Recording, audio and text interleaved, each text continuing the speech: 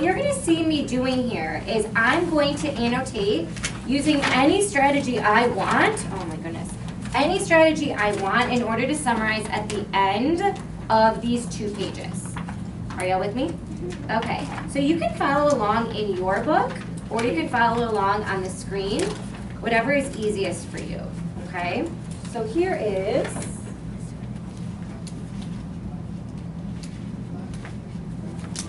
the introduction.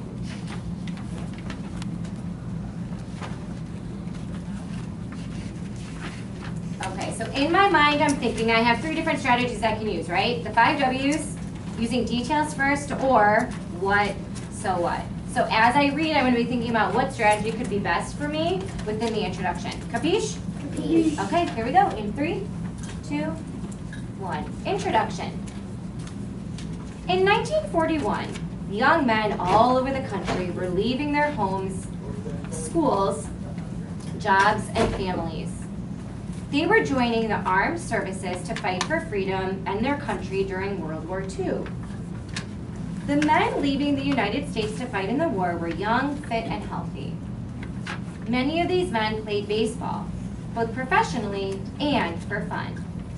This left the baseball leagues with few players. What could they do? 4th graders, please move your eyes up to the screen. So, for me, the 5 W's is a strategy I can use easily in order to summarize a paragraph, okay? So I saw that this mainly talked about young men in the United States, okay? I see that something happened to them, that they were sent to fight in World War II. So I'm going to underline to fight, and then in World War II, and label that as a W. Okay? And because of that, something happened. So now I'm almost switching to what, so what. So we know the what is that these men were sent off to fight in World War II, but what happened because of that? I see at the end, it said it left the baseball leagues with few players. So I almost use like a combination of 2 strategies in order to do the main idea here. Can you all drop your pens for me, or pencils for me for a second? Thank you. So watch what I'm going to do on the side. I'm actually not going to write a whole sentence. I'm just going to write important ideas. So on the side, I'm going to write men left for war. And the next idea that I underlined was that there were few baseball players.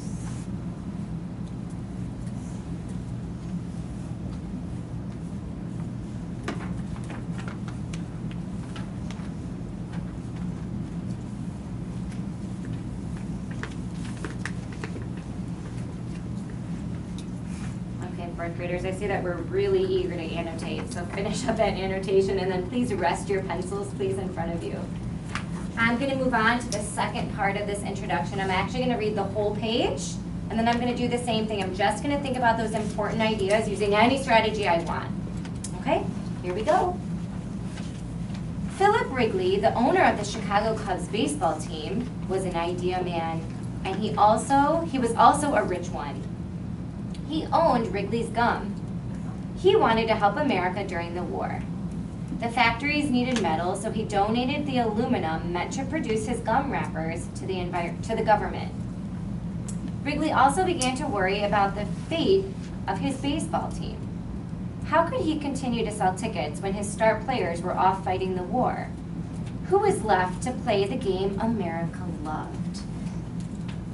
Hey, fourth graders, drop your pencils. I would like you to just pay attention to the board and not annotate it all right now, okay? So it's switched, right? There's a different who on this page, and I see it's all about,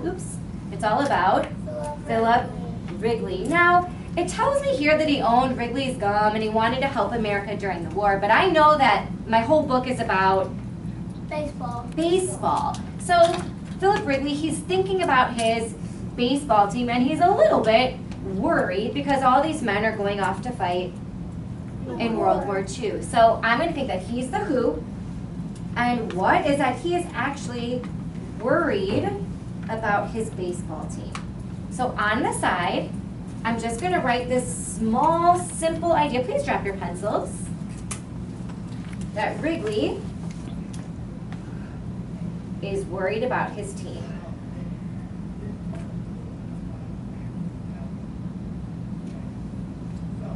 All right, friends, so now that I have my two important ideas, I have one over here about World War II and the men going off to fight, and over here I have that Wrigley is worried about his team. What I'm going to do is I'm going to take these two ideas and I'm going to put them together into a summary. Are you ready to see it? Okay, I already did this ahead of time, so I'm going to put it underneath the ladybug. Now, I have two sentences as a summary. It says, during World War II, men who played baseball left to fight in the war.